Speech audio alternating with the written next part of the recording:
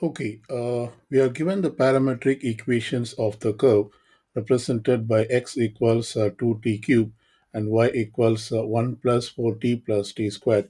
And we are told that the tangent line has slope of 1. And in this situation, we have to determine the points such that the tangent line has slope of 1. So let's see how to solve this question. So first, we have to find the slope of the tangent line.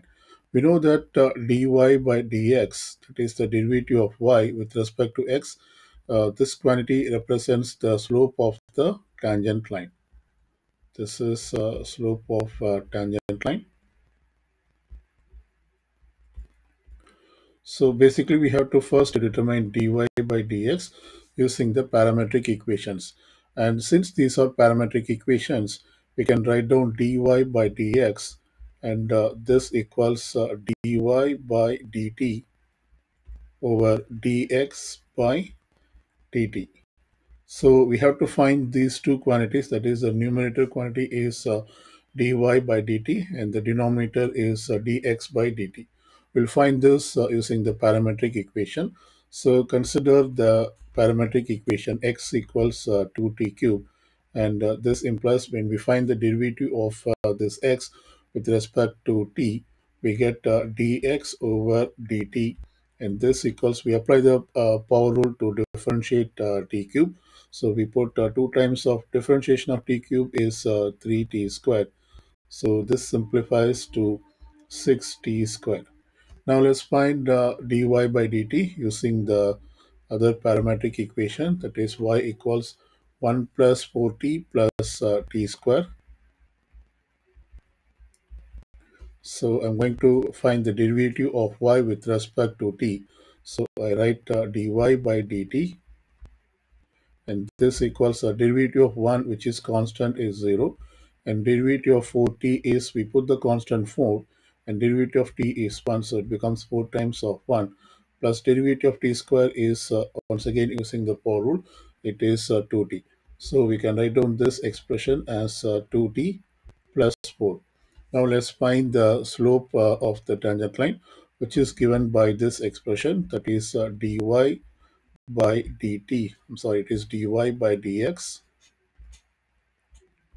and this equals dy by dt over dx by dt. So let's put dy by dt, which is 2t plus 4, and this is over dx by dt, which we found as 6t squared. So I'm going to put 6t squared.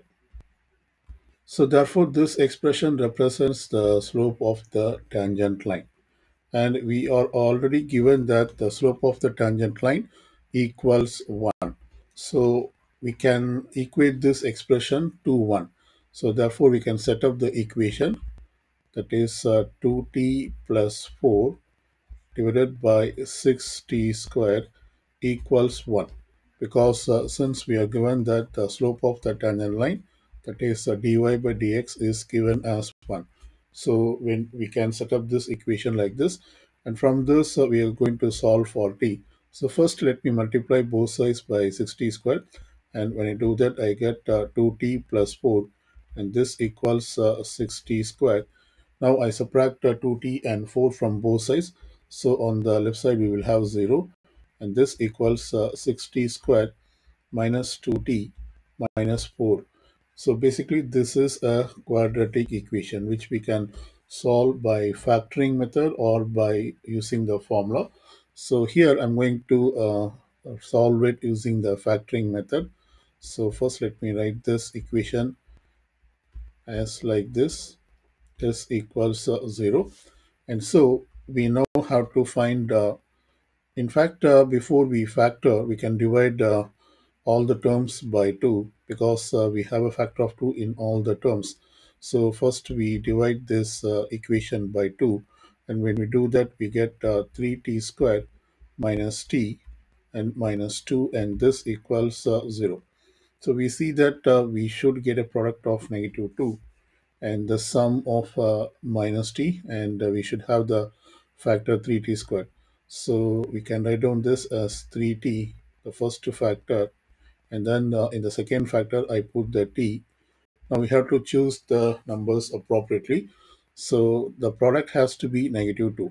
So it could be 2 or minus 1, or it could be negative 2 or positive 1. So let's try this. So here I'm going to put plus 2, and here I'm going to put negative 1. So let me recheck. So this product gives negative 2 we have here, and we should have a sum of negative t. So this is 3t times negative 1. This is negative 3t. And when we multiply these two, 2 times t is 2t. So basically we can add these two like terms. So we get negative t. So which we have here. And then if we multiply these two terms, that is 3t times t is 3t square, which we have it here. So therefore this factorization is correct.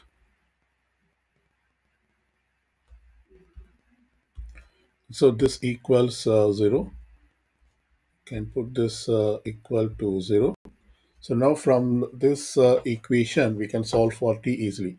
That is 3t plus 2 equals 0, or t minus 1. This equals 0.